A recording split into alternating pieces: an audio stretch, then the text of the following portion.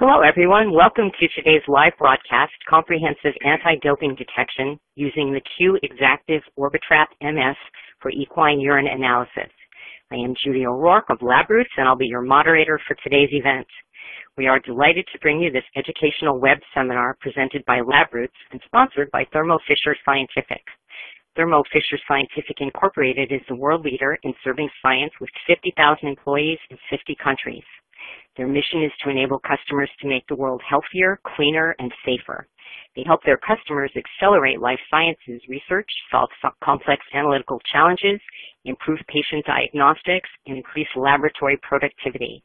Their four premier brands, Thermo Scientific, Life Technologies, Fisher Scientific, and Unity Lab Services, offer an unmatched combination of innovative technologies, purchasing convenience, and comprehensive support. For more information, please visit www.thermofisher.com. Today's webinar reviews comprehensive anti-doping detection using the Q Exactive Orbitrap mass spectrometer for equine urine analysis. Dr. Scott D. Stanley, professor of equine analytical chemistry at the University of California, Davis School of Veterinary Medicine, is the featured presenter today. Dr. Stanley has focused his research efforts in the fields of equine pharmacology and analytical chemistry. He has published more than 100 research papers on drug testing pharmacokinetics, pharmacodynamics, and veterinary pharmaceuticals. His research interests include the application of mass spectrometry for the detection of biomarkers for drug detection. We have a few important announcements before we begin. This webcast is designed to be interactive, and we encourage you to ask questions during the event.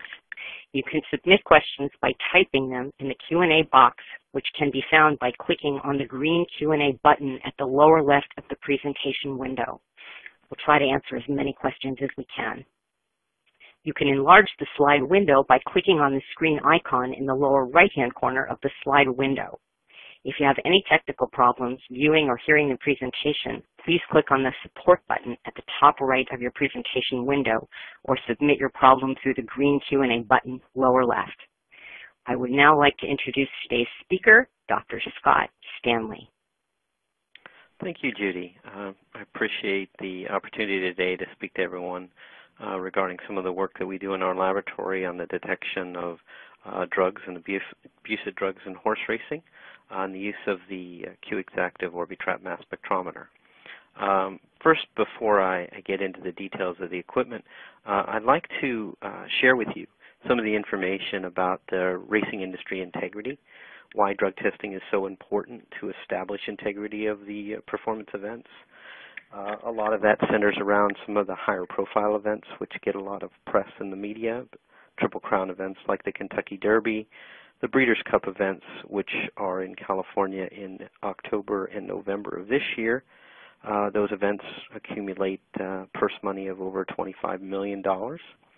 Also, with any positive findings we report, the trainer's livelihood is in a position to be disreputed, so disqualification of the horse, certainly a suspension and a fine of their license are potential. So we want to be very careful in all of our analytical approaches, and then certainly laboratory reputation is paramount to the University of California. Today's presentation, I have just a brief outline, slight introduction on some of the approaches that we take, the urine analysis and screening targets that we have, liquid chromatography, high-resolution mass spectrometry, method development application, including some information about quantitative determinations that we make using these approaches. I'll discuss some of the specific results with some of the basic and acidic drugs that we look for, certain classes of drugs, and then talk more about the quantitative analysis capability that we found with the Q Exactive. And then a brief summary and questions. The key for our drug testing program is what are we looking for? What target drugs? How are we going to apply certain technologies to find those drugs? Where are we going to look for those? What biological matrices can we use? Blood, urine, hair samples, other matrices that we can test for drugs of abuse. How are we going to find them? And then finally, what does that analytical finding mean? Is there significance in picogram levels of determinant therapeutic thresholds? So to first start off, currently most of the laboratories throughout the world use a urine sample. The reason that we use urine sample for screening is that it is the place where all mammals use to eliminate or excrete drugs from their system. They concentrate drugs in the urine sample. Higher concentrations are found then in the blood sample, or typically saliva and other matrices, so it makes for the source of the highest concentration. On a horse, it's relatively easy to obtain. We're able to get much larger volume samples than most biological species because of the volume of output. There's some limitations, however. The concentration of the drug in the urine sample does not correlate well with effect. What that means is that we can't establish from the concentration in the urine what effect that concentration may or may not have had on the horse at the time that they compete. In order to do most of these analyses over the years, we've ventured into a lot of different analytical approaches. Things like the ELISA test, the enzyme-linked immunosorbent assay, have been used for target testing. They have the risk of a false positive, meaning the sensitivity of the kit is inadequate or cross-reactivity is not complete, so they're not all-encompassing. We've used gas chromatography mass spectrometry with full scan mode, a very, very broad number of compounds that we can look for, virtually adding anything to our libraries. But it lacks sensitivity and specificity in some analytes, so a smaller group of analytes can be adequately detected. The gas chromatography MS has added sensitivity, but typically at the cost of having a limited number of target compounds available. Our laboratory at UC Davis was the first to employ LC-MS screening for routine detection of compounds, and we've done that in full scan mode, but again, in some cases, because of laws of signal to detection and scanning capabilities and being able to collect enough significant data, in some cases we lack the sensitivity that we need to add in broad spectrum screening techniques. With the LC-MS triple quads, we found plenty of sensitivity, but again, a limited scanning number. So our target compounds are so vast and so great, when numbering in the thousands, that we needed an alternative screening technology in order to fully encompass our anti-doping control program. So we were looking for a technique that would be very fast, very sensitive, have a stability of being able to run thousands of samples, certainly hundreds before maintenance is done, having high degree of accuracy in a very large dynamic range with the compounds now that we detect being often, or not often, but occasionally peptides as well as small molecules. And then also, because of the throughput capability and requirement for fast turnaround time, we want something that has minimal sample preparation. So in order to do that, we've investigated high-resolution accurate mass techniques, which have been used in human Olympic athletes and other athletic competition in the last few years. These methods have been reported for the detection of human drugs as well as equine drugs, and they represent a complementary testing program that we could also employ with blood samples, which in the long run may be a better means for us to detect and screen these drugs because it's easier to obtain and a cleaner matrix to deal with. But first, I want to talk specifically about the method that we've developed using the Q Exactive MS instrument. Now, the Q Exactive is a benchtop Orbitrap mass spectrometer. The original Orbitrap was a floor model. This new benchtop model has a comparable capability with a very high resolution of 140,000 with an OMOZ of 200. It has high mass accuracy capability. We have and obtain routinely 5 ppms with external reference calibration on most of the compounds that we look for. We can get full scan data, still do polarity switching, and then have a feature called lock mass, which allows us to do a number of different features, as well as having the capability of doing some experiments on the front end. And in addition to that, the instrument cost is very comparable to other triple quad or high-end mass accurate instruments in their field. I wanted to, before going into some of the details of the method, show you a partial list of the complex compounds that we look for. And And I selected just some anabolic steroids, some beta and alpha agonist compounds, and then some analgesic compounds. And these do represent substantially different variation of analytes that we have to look for. Some of them getting routinely metabolized by the horse into other compounds, which make them more difficult to detect at lower levels when they're excreted. But we needed a method that was capable and agile enough to collect all these drugs, plus this list as well.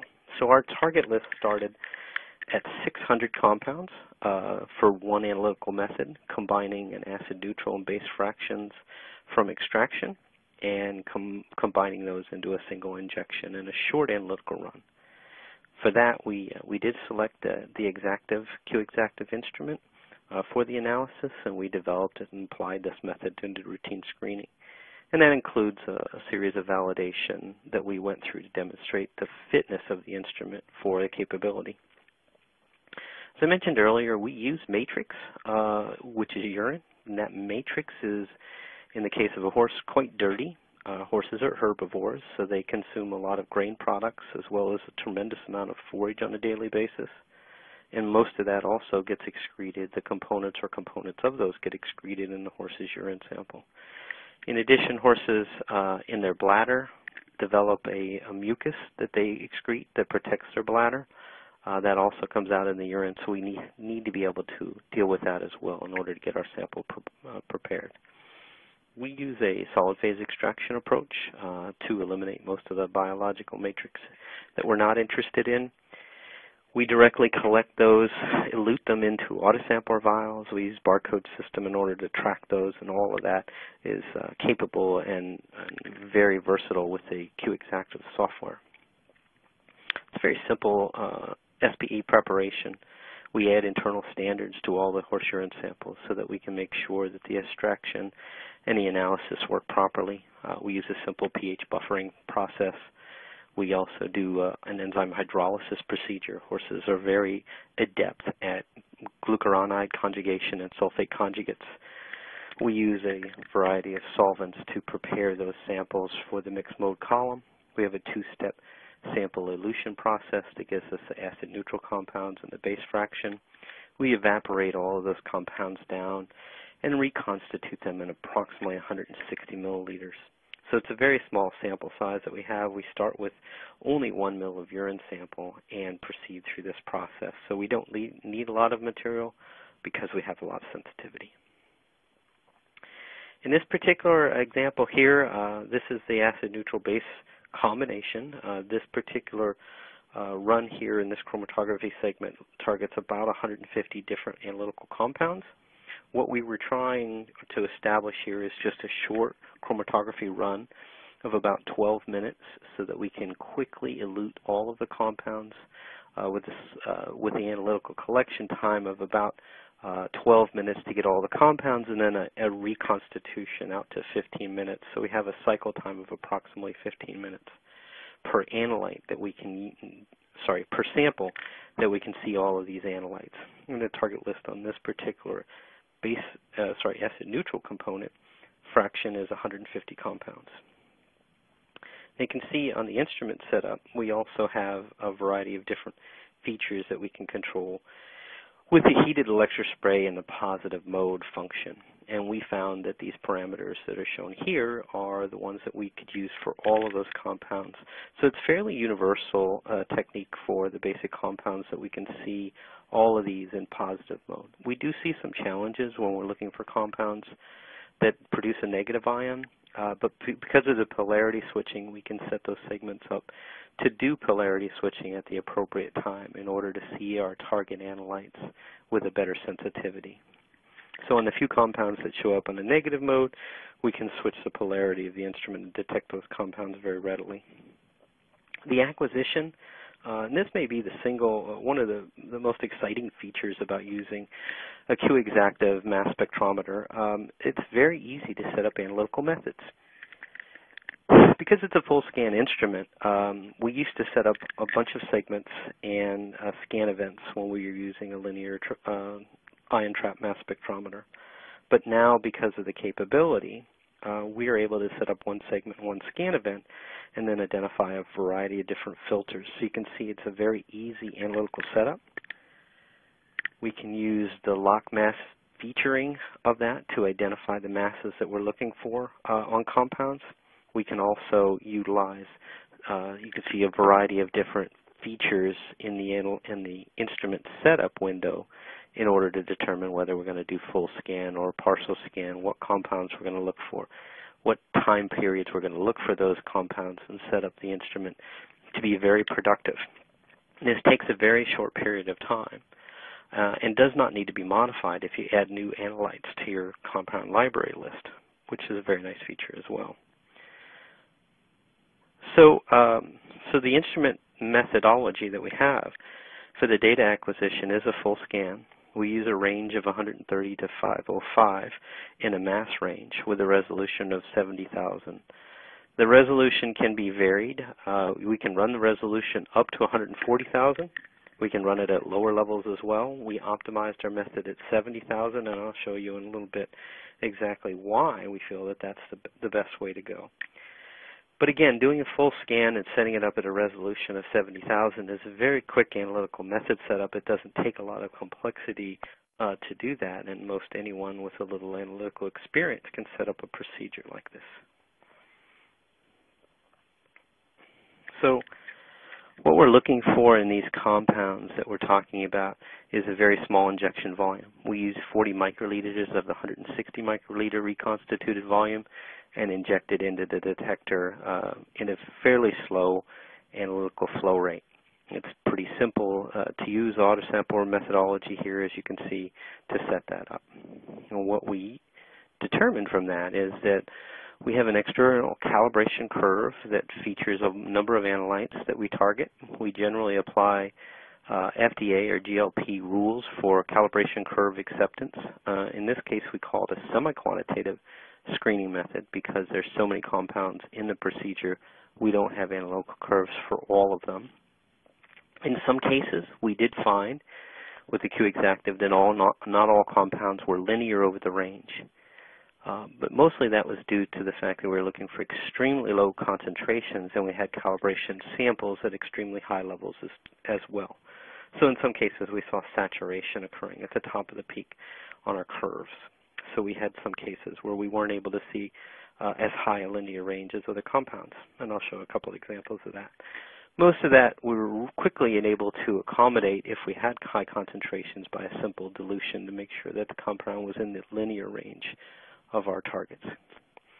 The target analyte list setup can be visualized here. This is a partial list of the compounds showing one of the analytes called albuterol that we look for. Albuterol is a bronchodilator. A bronchodilator is readily detectable by this analytical method. The concern about a bronchodilator is that we may have a horse that was given this compound before they compete, giving him an unfair competitive advantage. In addition to bronchodilation, these compounds can also be stimulatory, increasing the heart rate. So we're concerned about this drug and this class of drugs as being performance enhancing. But you can see very easily from the pick list, we can pick a compound.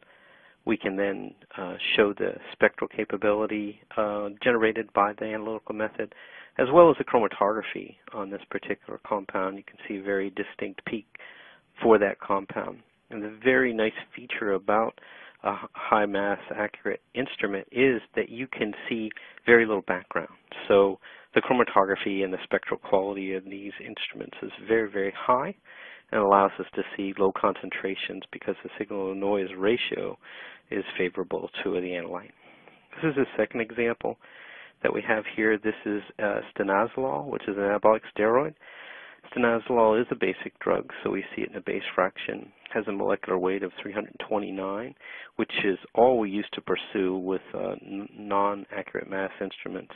But with the high capability of accurate mass, we can go out to 4 or 5 decimal points and take advantage of the specificity generated from a high mass accurate instrument. You can see the spectral quality of the 329.25 as being very characteristic of this compound. The retention time and chromatography, again, are very good with very, very little signal to noise, even from an extracted urine matrix, as in this sample. Our next slide is just a library list of compounds.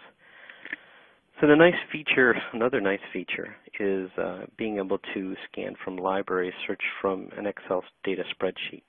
So we actually prepare our own library by putting compounds in there with the parent mass, the analyte target, and then the expected retention time of those compounds, and then also other characteristics we need, intensity threshold, in order to step that through. Then the software quickly assesses that, and we can upload that information directly in and create our compound target list. So all we have to do is keep a running spreadsheet and make sure that the running spreadsheet is consistent with our analytical method in order to compare and do our library searching spectra as well. So it's a very convenient approach and method in order to do that.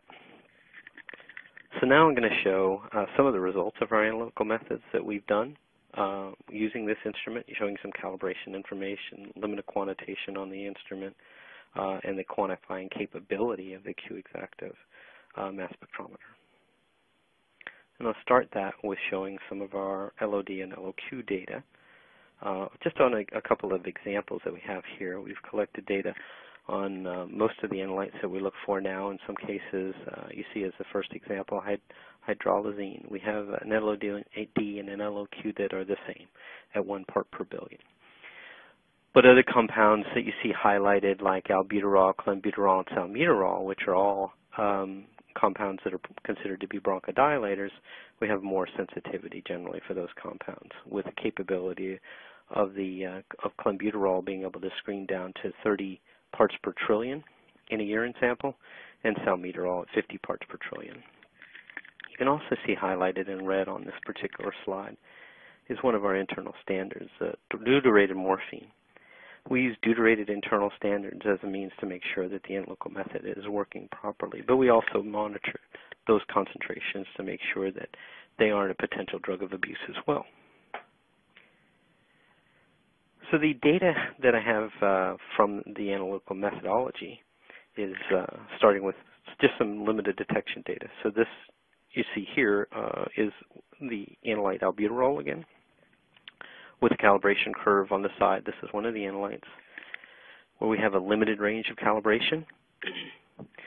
And one of the reasons is because the instrument gets saturated on the high end, but still has low end capabilities, which is really what we wanted on this, the capability to see down to 200 parts per trillion, would still have a very nice definitive peak for the chromatography, even though we're looking for a large number of compounds. We have other drugs that we're concerned about. Gabapentin is a drug that's become very popular in human use, less popular so far in veterinary medicine, but becoming more and more popular all the time. We also have butorphanol, which is an opiate drug that's approved for use in veterinary species. It's a very potent drug, so we have an analytical method here with good linearity and a range to 50 parts per trillion. We, in addition to that, have hydromorphone, another opiate, with good analytical capability at 250 parts per trillion.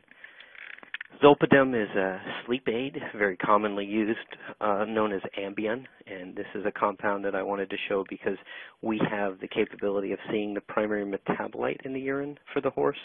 The primary metabolite is a hydroxylated or carboxy zolpidem compound that we can see at low parts per trillion, approximately 500 parts per trillion, and quickly isolate the chromatography and the calibration range, as you can see from this example.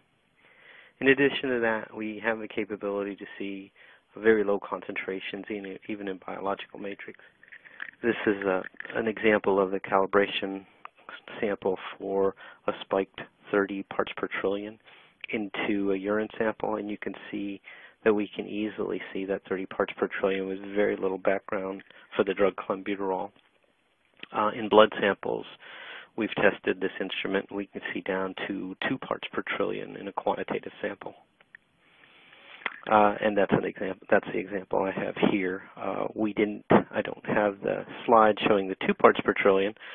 We've just done that work more recently, but you can see with the percent differences the target range over the 9 calibration points on this from 50 parts per trillion up to 2,000, we see very accurate and consistent data being generated through that entire range of compounds, which is quite remarkable for this technology that combines accurate mass as part of its detection capability. So for that, I wanted to show a little bit more information about the clenbuterol analyte that we look for and why we are able to generate this. This is a different method than our full screening method. We're no longer looking for the 600 compounds, which is why you see a much more isolated and fast chromatography method. Still full scan, still looking for clenbuterol with a deuterated internal marker, the deuterated clenbuterol. It's in positive mode, again at 70,000 resolution. We have targeted scan speed, isolation widths that we set targeted specifically for clenbuterol. We also do a very quick divert of about 1.5 minutes in order to get the waste out of the way from our chromatography. We have a simple 2-target analytes here with the precursor at 277 for clenbuterol and the qualifying and quantifying ions listed as 203 and 259. We use the 203 also as part of our screening method. Very distinct peak that we generate for that, very reproducible. The deuterated internal standard, you can see, has different masses at each one of those, so it's a perfect internal standard for accurate quantitation using this technique and this approach. You can see here the spectra generated from that is quite specific and unique. Very clean data. The clenbuterol and the deuterated internal standard have those ions that we discussed as qualifying and quantification for qualifying and quantification purposes. Because the Q Exactive has a quadrupole, we can do an experiment on the front end, which allows us to get MS2 spectra. And you can see that in this case, in these cases, are MS2 spectra for the drug clenbuterol while still doing full scan analysis. So it's a very capable instrument that allows us to do a lot of unique things that we can't do or hadn't been able to do on instruments prior to this. In addition to that, our laboratory has criteria for our peak detection and peak determinations.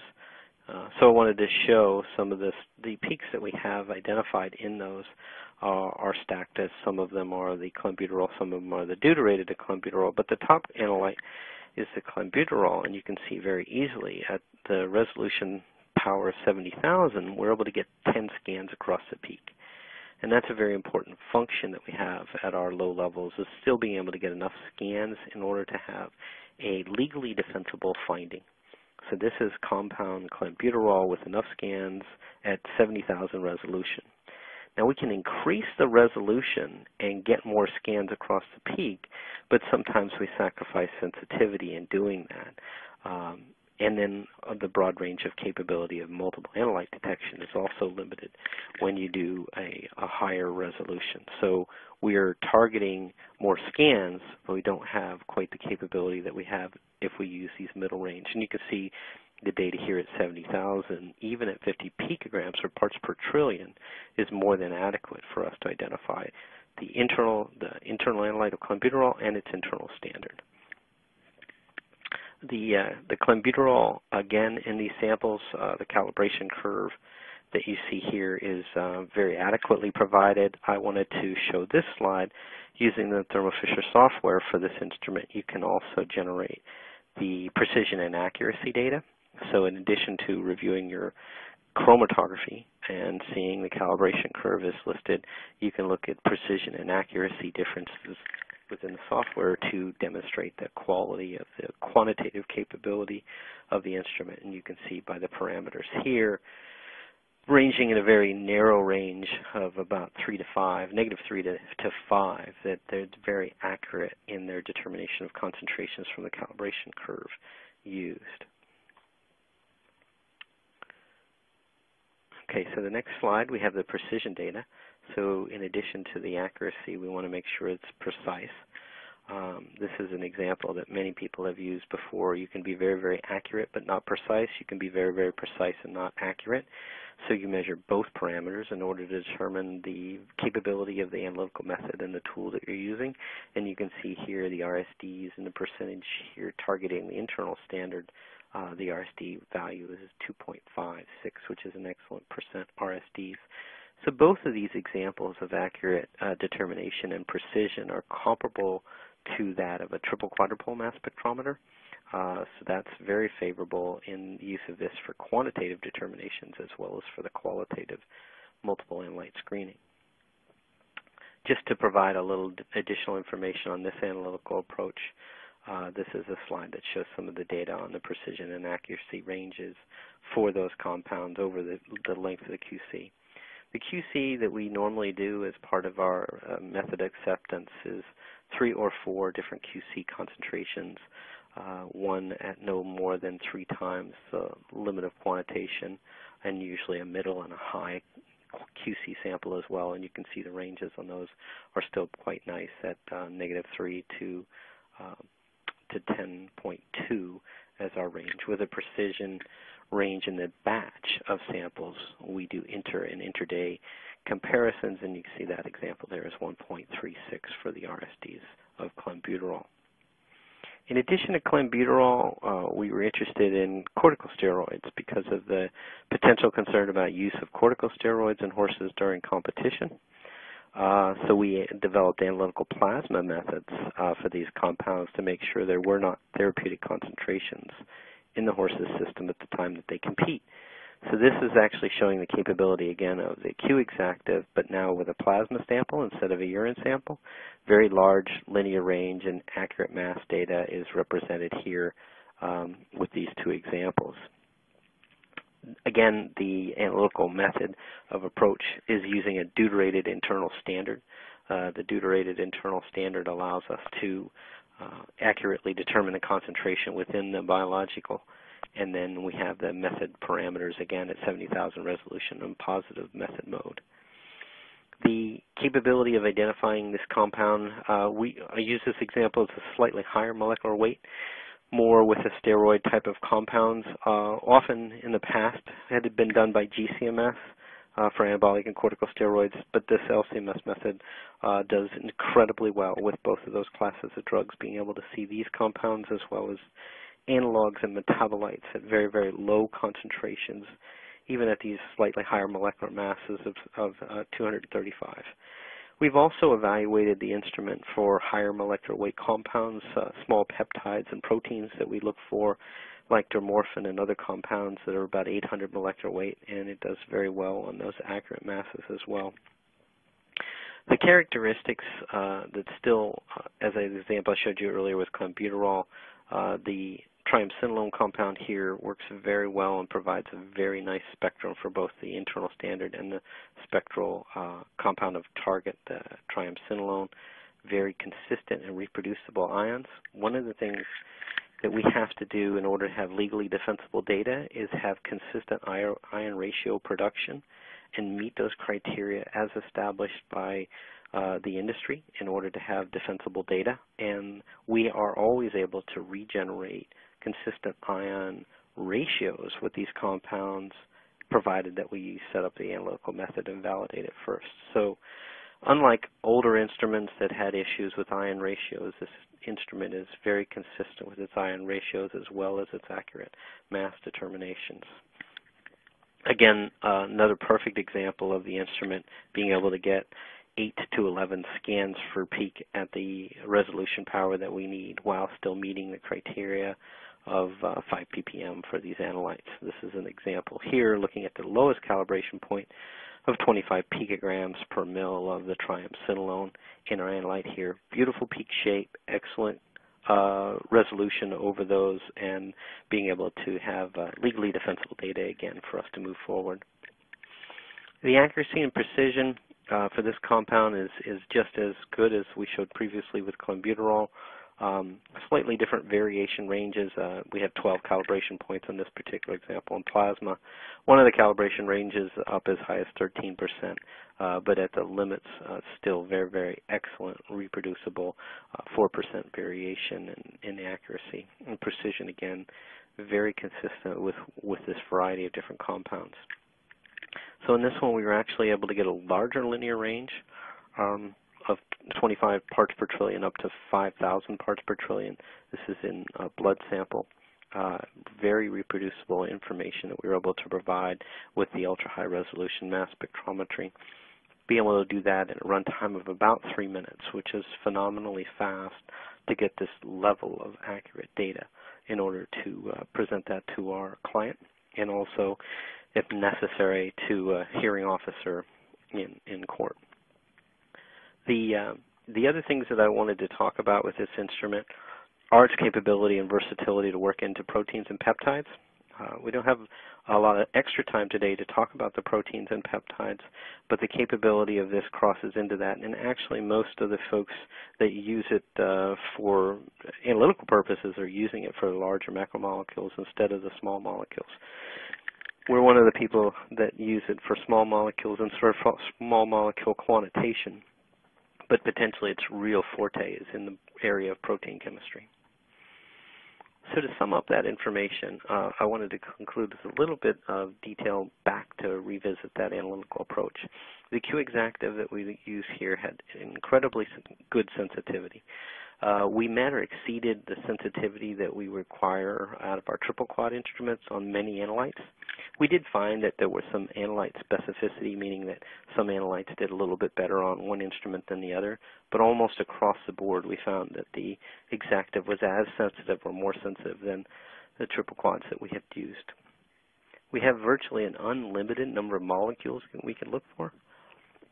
By adding in to our data the specific masses that we're targeting and looking for that and screening for that on library compounds, we can just continue to add compounds without sacrificing our methodology, because the method is stagnant in being one scan event over a range of compounds. The only thing that would change that is if we moved our molecular weight up to a much higher mass, then we would have some limitations. But overall, we have almost no limitations. And the benefit of that is we can have compounds that have an unknown molecular mass that we can identify in this because it's a full scan instrument. We can even go back and reinterrogate data from older samples that have not been that we did not identify a compound in, and reevaluate this if we identify a new compound. We've had that on a couple of occasions where a client has contacted us and said, is it possible for us to look in older samples for this? We can pull samples out of the freezer, but more easily we can do a retrospective determination of testing by just going back and filtering through that data, looking for compounds. So our 600 target compounds that we have right now potentially comes way more than that just by allowing us to reinterrogate those with a new filter or a new compound list. So it potentially has the ability to store data for a long time for human and equine athletes that may present a brand new opportunity in regulatory control for events that happened days, weeks, months, or even years ago. In this particular example, we were analyzing and targeted 600 compounds. Since we presented and developed this over the last couple of years, we've increased that compound list substantially. So we hope to double to triple this compound list in the future to be able to expand to the new molecules, and then also have a comparable one that looks for protein compounds in the same approach. Many compounds looking at a high molecular weight range in order to identify those with a similar and appropriate extraction approach. I must acknowledge all the people that worked on this, and there's many more than I've even listed here. But Dr. Heather Kinich, Dan McKimmey, and Emil Clifford have been the UC Davis people that have been principal in approaching and developing this methodology in the laboratory. And as always, I need to thank the people from Thermo Fisher Scientific for their continued and excellent support with the instruments that we get in order to approach the new capability of the technology. And with that, I will give it back to Judy and approach the questions. Thank you for that informative presentation. Before we get started on the question and answer session, I would like to remind our anti-doping labs different from human anti-doping labs.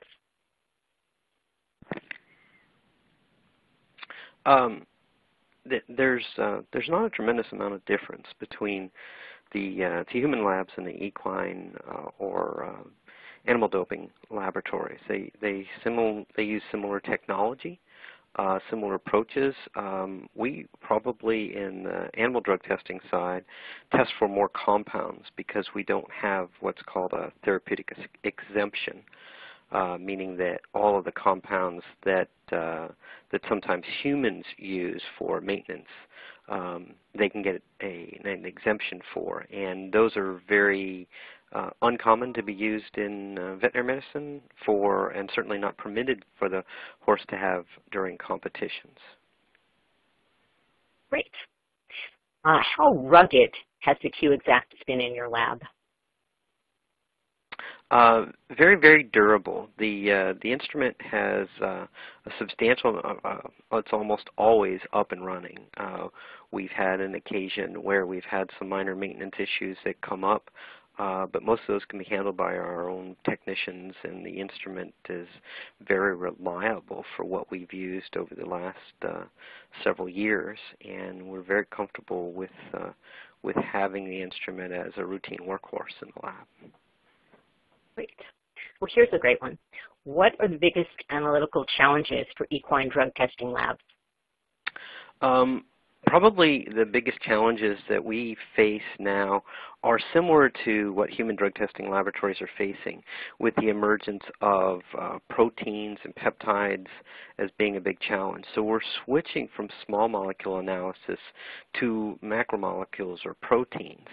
And the real fortunate thing is the Q Exactive was virtually created, or the Orbitrap instruments were created for that purpose, to do protein analysis. So we're fortunate in that we can do a very smooth and good transition from small molecules to proteins with these instrument, and it allows us a tremendous amount of capability to venture into a new field of protein chemistry. Great. Another one here. Does higher resolving power allow more scans or better sensitivity? It actually reduces the number of scans that you tend to have per time and increases the sensitivity.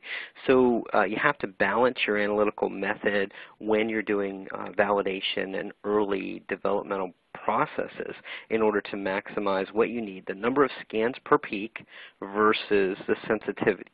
So it's all part of an early development stage where you investigate or determine the best approach to use for the instrument to optimize your method. We used the 70,000 resolution because we wanted to target 9 to 10 scans across the peak as a basis for our forensically identifiable data. And that worked out very, very well for us. We could probably get more scans. We certainly could get more scans across the peak, but we might sacrifice its sensitivity. So just balancing that is ideal for us at 70,000. Great. Okay, we have a commenter here, great list. This person says, but what about MRPLs and PPD for some prohibited substances? For example, phenylbutazone. Admittedly, there's a cheap single method for this. Yeah, our method limits vary based on the analyte. In equine drug testing, the phenylbutazone concentrations that we see are probably quite a bit higher than they would get in residue testing for, say, meat, or for what they would do in the EU regarding the use of phenylbutazone in food animal. We don't have any problem with sensitivity on those. The method limits are usually quite adequate for all of our analytes. It's just phenylbutazone is not one that we've tried to optimize. We can see that compound out to about 7 to 10 days after administered. And I know in cattle, for instance, it sticks around much longer than that. So it's analyte specific, but it's also species specific in how long you can see these compounds. We also routinely do some tissue samples, and we found it to be very, very capable of dealing with that matrices as well, ground up tissue samples that result in residue of certain analytes that we've done for our residue avoidance clients. Great. Here's another one. Big problem is live urine collection. Not all subjects are in race training and so won't pee on demand. Well, it is a problem in some of the show events and events outside the racing industry where samples are trying to be obtained. Basically, horse will provide a urine sample if you're patient enough, but we found that in probably 90% of the cases, a blood sample is more than adequate for us to get drugs out of as a detection method. It works very, very well because we can actually utilize that and obtain it much more economically and efficiently rather than waiting for a urine sample. And it works well for, like I said, 90% of the drugs. Okay, another one here regarding calibration rules. They're asking if there's EU acceptance. Yeah, well, those are fairly similar, slightly different criteria, I believe, in the EU than we use, but not substantially. Our industry has a minimum criteria of identification using chromatography and mass spectrometry, so that requires chromatography specifications and ion ratio specifications for legally defensible data. We typically use 3 ions as a criteria minimum, even with MS-MS. Our ion ratios, we target 10%, and in MS-MS, we'll accept 20% in some cases for lower abundance ions. So those are fairly consistent with EU standards as I know them. We also do extensive method validation per the USDA criteria for identification of compounds. Clenbuterol and friends are also anabolic, hence mostly prohibited in food-producing animals, hence the need for quantitate MS at higher res. A comment more than a question, but can you answer that? Or speak to that? Clenbuterol works really well on this instrument. We have excellent sensitivity for those compounds. We can see them down in the low parts per trillion. Generally, when these compounds are used in food animal species as anabolic agents, they're given at very high concentrations, well within the capability of this instrument. And quantitatively, we can quantitate down in the very low parts per trillion, and I mean 2 to 5 parts per trillion of clenbuterol on this instrument. So it's a very powerful tool for quantitation at a low level for that class of drugs. Okay, and someone is asking about ring tests, for example, progetotriest. Ring tests, as I understand them, we generally call them proficiency or round-robin testing, and that is something that's done in the industry, probably not as much as we'd like to, but it's time and expense. So we do that generally on compounds where we're establishing a national or international threshold. Okay. What is the scan rate of your experiments? The scan rate on those particular experiments on the full method that I described today, we do a scan rate of about 200 milliseconds on MS and 100 milliseconds for MS-MS ions that we pursue.